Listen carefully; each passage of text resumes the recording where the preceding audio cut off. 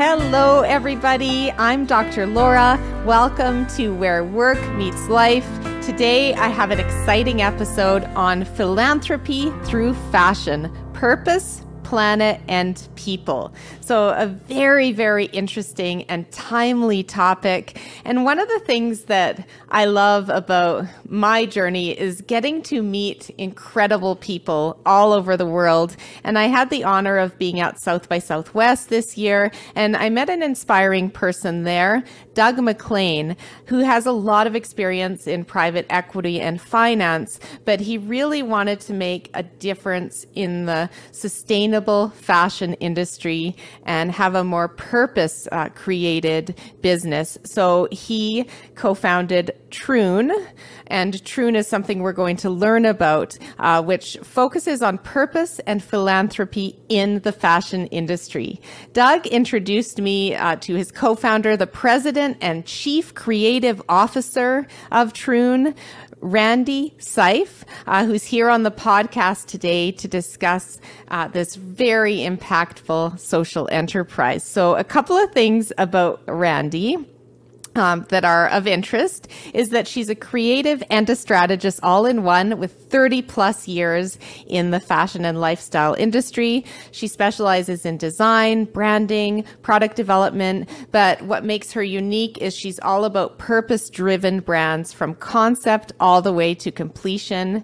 And she's very good at leveraging collaborations for product innovation. So she creates strategic partnerships all over the world, and she works with empathy, entrepreneurial spirit, and imagination. I hope I do the same. That sounds like some way that I'd like to describe myself. So I really admire what you're doing, Randi. I love how that you bring brands to life, you create personality for brands, but most importantly, you create a triple win for people, planet, and profit. Welcome to the podcast, Randi. Well, thank you so much, Laura, and thanks for having me. It's my pleasure. So where are you located today? I am in New York City. Excellent. Is it a beautiful day in New York? It's kind of a rainy day today, to be honest. We're expecting rain all week long, so that's our start of summer. But you probably needed it, I'm guessing?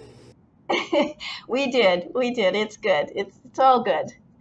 Lovely, lovely. So tell us a bit more about what inspired you, Randi, to focus on the purpose-driven work that you're doing with Treun. So I had been working for many years in the fashion industry for different companies, working on different products and mostly in the design and product development area. And I became very underwhelmed with the industry. We had to create a new collection every season, and every collection that's the new season was not that different from the season before. And so there was so much waste in my mind being created. And I became very frustrated. And also I was frustrated because the industry likes to box you in. They like you to be all design or all marketing or all production. And what I enjoy is the entire big picture of a brand, going from concept to that final execution and every step in between. And so I made the decision to go out on my own and formed my own company, and this allowed me to do just that. And then fast forward a little bit, and I was contacted by someone who wanted to start a lifestyle brand.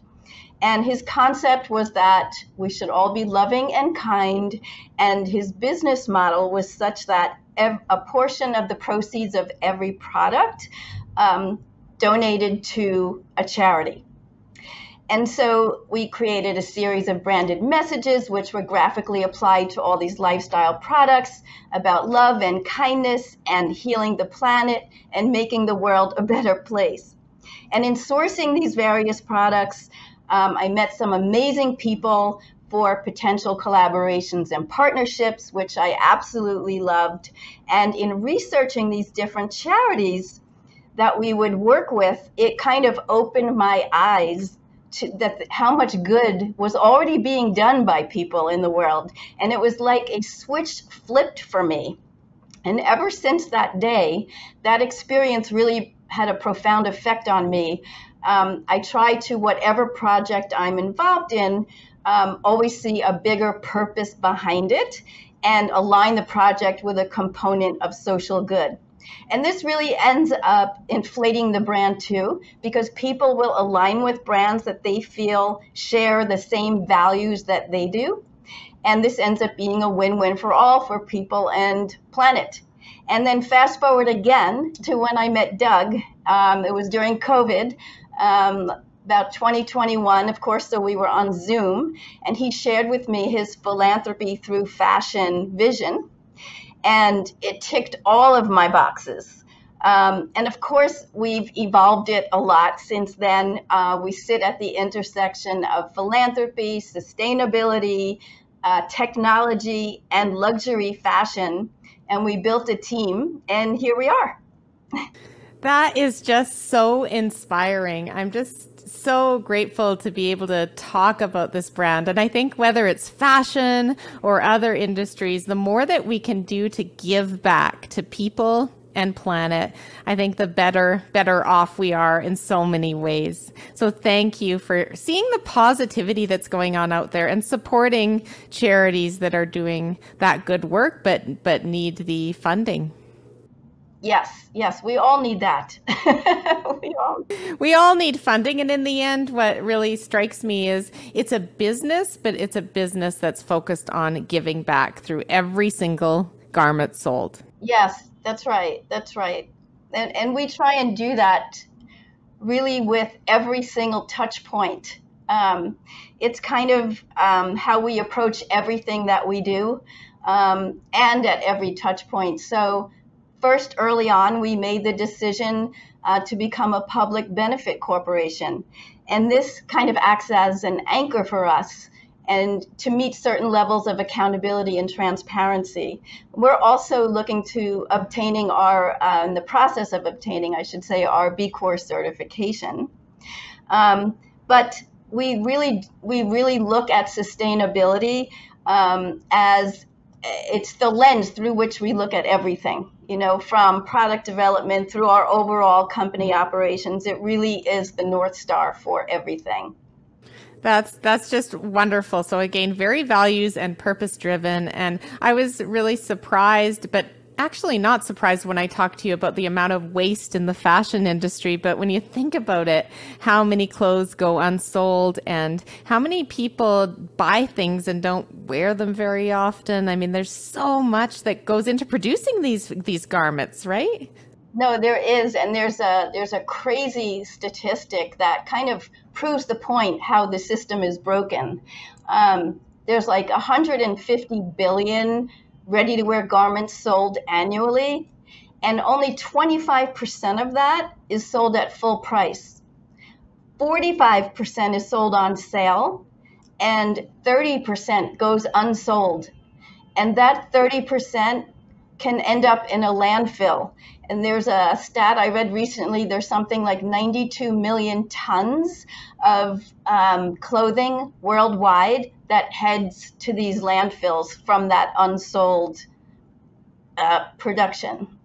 And to me, that's really sad, given that there's also a lot of people in the world who can't afford clothing. So it's just such a disconnect. Yeah, it's really, the system is really broken. And this is how we feel that we offer a solution.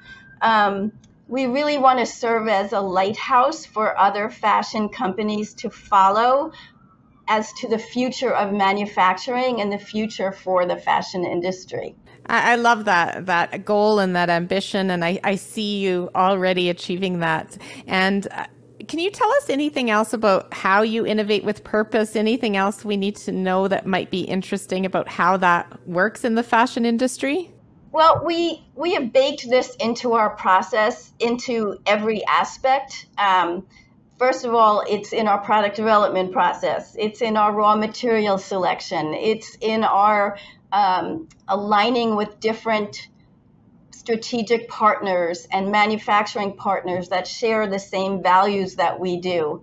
And our made-to-measure model unto itself is a more sustainable way to work.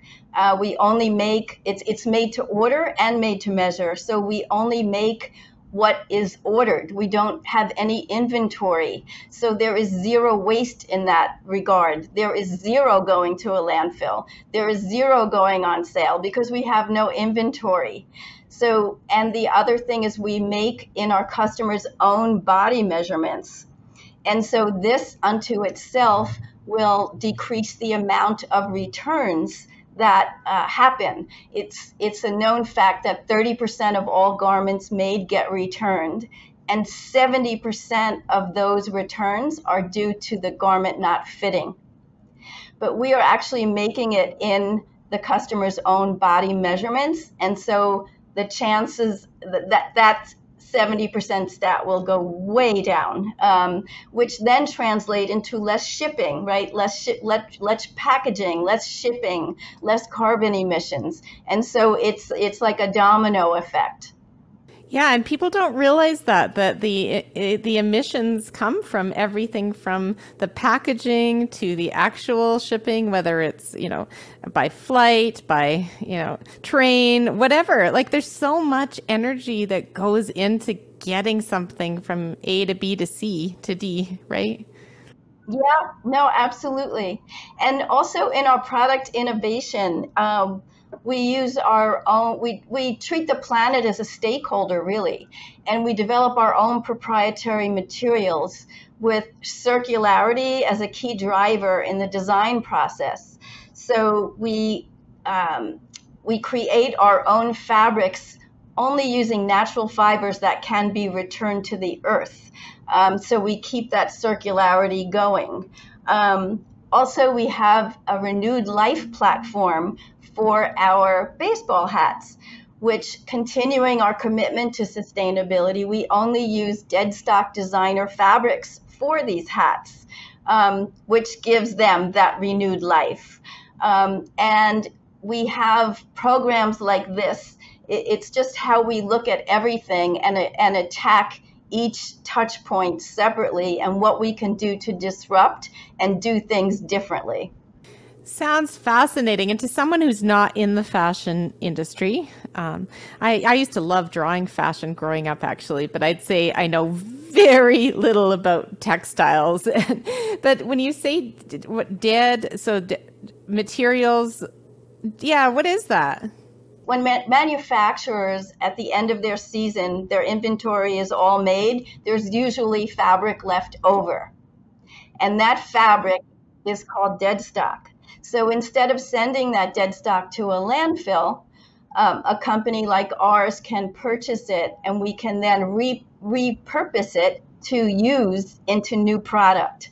So you're keeping that cycle going. It's a circular system as opposed to a linear system, and we're using designer deadstock fabric to create our baseball hats. Right. And I remember reading about, the materials you sent me on how it's from farm to fiber to fashion, and then it would be the fashion going back to the land eventually. Is that right?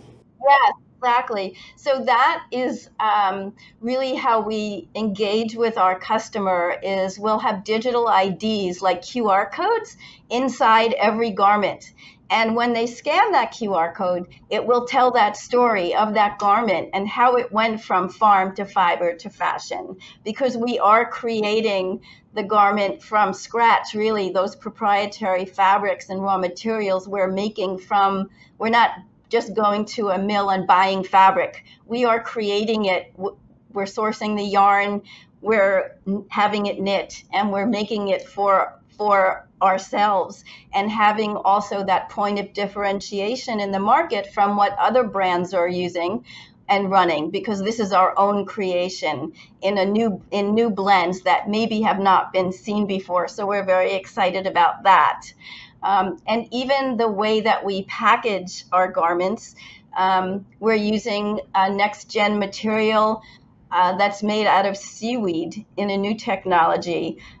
So the packaging is literally meant to disappear. It will just disappear. So we will not be adding any environmental impact.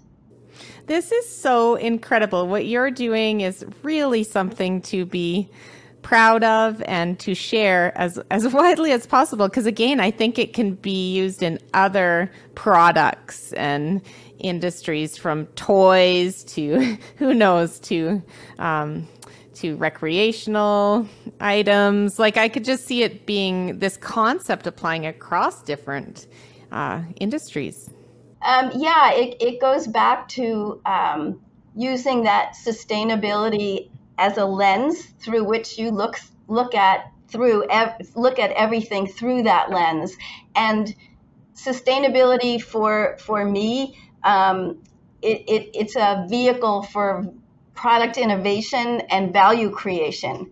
And that can be applied to any industry, certainly. If you look at every touch point and try and kind of think how you can do this differently, just because it's been done that way for a zillion years doesn't mean that's the right way for now.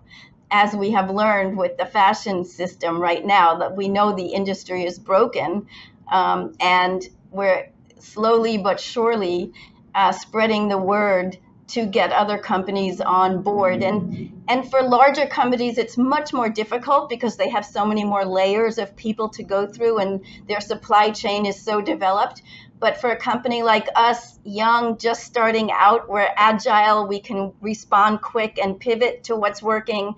And so it's actually a really exciting time to be coming out with something new and kind of leading the way as a vehicle of change for our industry.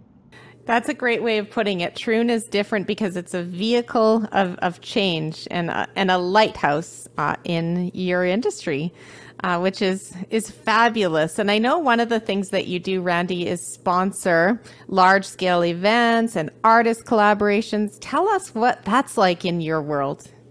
So that's the other part of our business model is we align with different foundations and charities on a quarterly basis, and we sponsor large-scale events and artist collaborations through the sale of our luxury collections. And so this is how we turn purpose into impact. We donate and bring awareness to these foundations and charities that we align with through live events.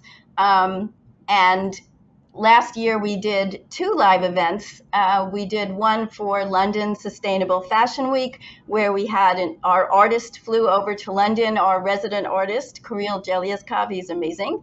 And we did a collaboration and fashion show with a charity around women refugees. And so it was the women refugees that were walking down the runway for the show, for the fashion show, and they wore our sneakers. And he had them each dip their feet into a different color of paint before they walked down the runway. And so when they did, their feet made different color impressions of their footprints. And it was sort of like them taking a new leap, a new walk to life, and symbolizing that. And then Kirill brilliantly cut up the runway and they auctioned it off with all proceeds going to the charity, which was amazing. That is so creative. I'm just smiling because I just really admire creative endeavors like that and ideas. I'm an ideas person, but did you raise a lot of money for the refugee women through selling those? Were people generous? Raised some. We raised some. I don't know the exact amount, to be honest, but it was also about bringing awareness to that and going forward. They were a new charity, and going forward, it gave sort of them the springboard to leap and evolve to more. And we did a second event in October, which was around the Formula One weekend in Austin, Texas. And again, we aligned with a charity around mental health because October was Mental Health Month. We had a fashion show. We did an artist collaboration and auctioned off some art. And this was really to introduce Treun and our basic product, our signature capsule, which is what we do for these foundations and charities. We can design separate collections for them to market. which brings them revenue and awareness. So it's not just the event, it's also the clothing itself. Wonderful. And I like to think it's about awareness leads to acceptance. I credit one of my friends with this: awareness to acceptance, and then that leads to action. So the more that we can raise awareness for these causes and charities, that to accept that there are these real problems in certain areas we might not know. Sex trafficking is one of them that I've really tried to raise awareness that it happens in our own city and in our own neighborhoods. But once we get that, then we can drive people to action. And that's what Treun is trying to do across different charitable causes. And we have 4 main impact areas that is how we kind of select the charities and foundations to align with: around soil and land health, around our oceans, around wildlife, and around humanitarian. And so within those 4 impact areas is how we break it down quarterly and bring awareness and donations to these great causes. Beautiful. Which ones are coming up that you're most excited about? Can you share one or two? Sure. So we have an event coming up in September, which is around with an international film festival, and it is for wildlife protection, biodiversity loss, and climate action, and creating meaningful impact within all of those areas. And secondly, we have another artist collaboration and fashion component in December, which will be at Art Basel in Miami. Wow. So you're getting all over the place, all over the world for these events, and there's no telling what the next one will be, because your pillars or your areas of focus are quite broad, which makes it more interesting to see where this can go in terms of charities. Yes, certainly. Really, anything can fit within those 4 buckets. So it's great, and it's great to be a part of it. What a difference you're making, and you're going to make. I just see this getting more and more impactful as time goes on, because it comes from a place of very, very strong values. Yes, definitely. Wonderful. So what's been the biggest challenge that you faced, Randi, in your work with Treun, and how have you overcome it? So as I said, we started during COVID. And so that was, trying to source products and create products while there's a worldwide pandemic going on was not easy. And so things took a lot longer in the supply chain, or to even get answers to certain things. Early on, we put our stake in the ground around hemp, because hemp is one of the most sustainable fibers out there. And we really ran into a problem sourcing the hemp. There was a worldwide shortage at that time. And so it was very problematic, because it was really our starting point.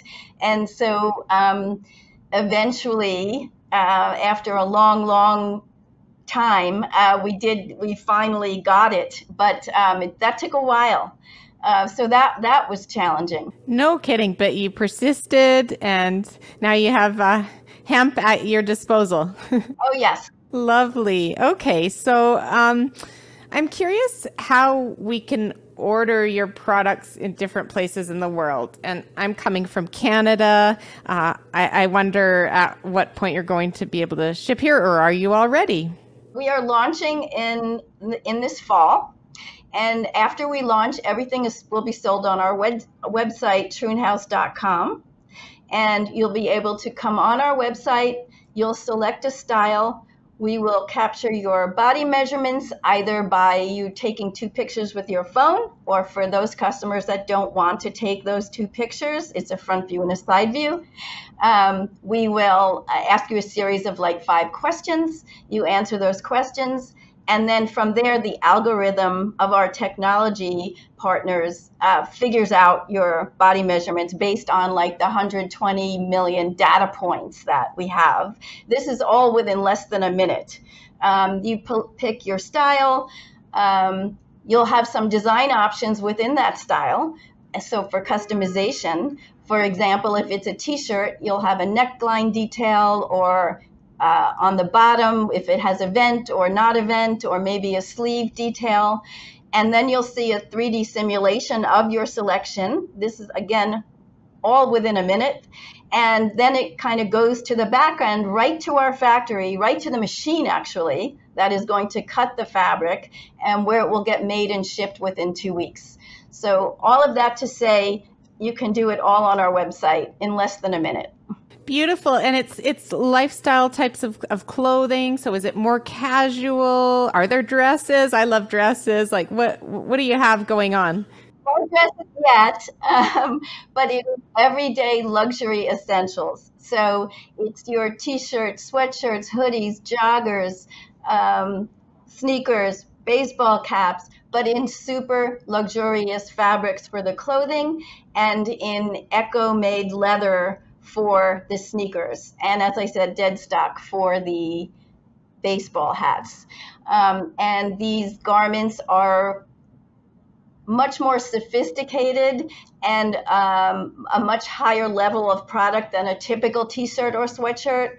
We have really created brand identifiers in the designs of them, which are quite sophisticated, and we have strategically placed fabric manipulations within the garments that kind of take them to another level. And that might sound confusing, I can see your face, but it's something that this is where our point of differentiation is, in the actual design of the product. So as I said, we look at every touch point and try and be different. This is how we're being different in our design. So they'll have a unique look and feel.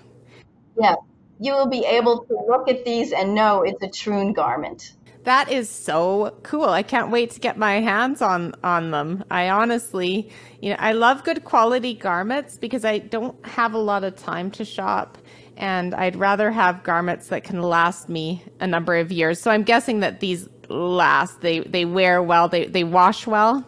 They will be machine washable, yes. And, that's the whole thing about having a little more sustainable mindset these days, is to get a longer wear out of your garments. So people are able to pay a little more because it will last them longer. And they don't need as much as they always had, as we always were told we needed to have in the past, right? We really don't need as much as we've all had. So it's getting more for less. So your website, again, is the best place to order. When will it be available? Remind us of the link. It will be treunhouse.com, Treun house.com. It will be this fall. We don't have the exact date yet, but stay tuned. Okay, and we'll include this all in the show notes for everybody, as well as the blog and my monthly e-newsletter for Where Work Meets Life. So we'll share this as much as possible. So my next question is, what do you read and listen to for your own growth and development and inspiration, Randi? Actually, I just started a book, which is fantastic, called Tough Titties, believe it or not. And it's by a friend of mine, Laura Bale Gray, and she just gives everyone a permission slip to be yourself and screw up as much as you want. It doesn't matter, and it's all okay. And she's hilarious, and you will laugh out loud. But aside from that, for more work, well, that is work too, because it does allow you to be your authentic self.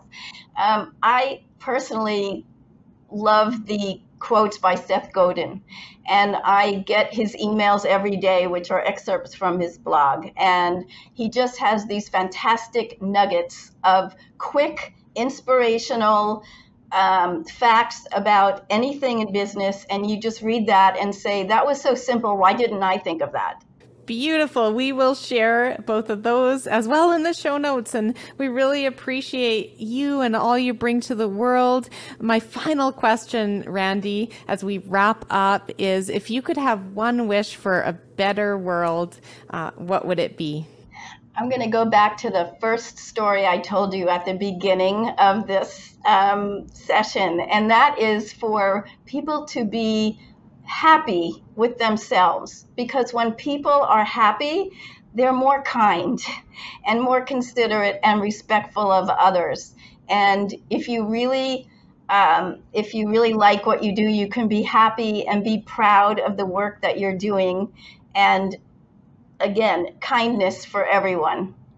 Yes, kindness matters, and there's far too much, I think, anger and judgment versus kindness and love and gratitude. And with that, I am grateful for our time together. I'm grateful that Doug McLean introduced us, and I'm excited to be able to do my part in sharing this and inspiring others to do these interesting innovations and know that business doesn't always have to be the same way it's been done before, that there's so much room to improve the how and the who and the what and the when of how we create and market and build and sell whatever it is that we're doing. That's right. And that's where innovation comes from. When you really have to stretch those muscles and do things differently, that's where innovation comes out of. And we are in a time right now where there's innovation everywhere, in technology, in sustainability through technology, and in everything that we see every day, really. Absolutely. Well said. Thank you so much for being on Where Work Meets Life today, Randi. And I hope that everybody stays well. Thank you. Thank you for tuning into this episode of Where Work Meets Life. If you enjoyed this content, please rate and review the podcast, as that helps me get it out to more people. Visit my website at drlaura.live and sign up for my monthly e-newsletter full of tips and resources. Please engage with us on social media and check out the podcast summary for links to my psychology practices, Canada Career Counseling, Calgary Career Counseling, and Synthesis Psychology. Stay well.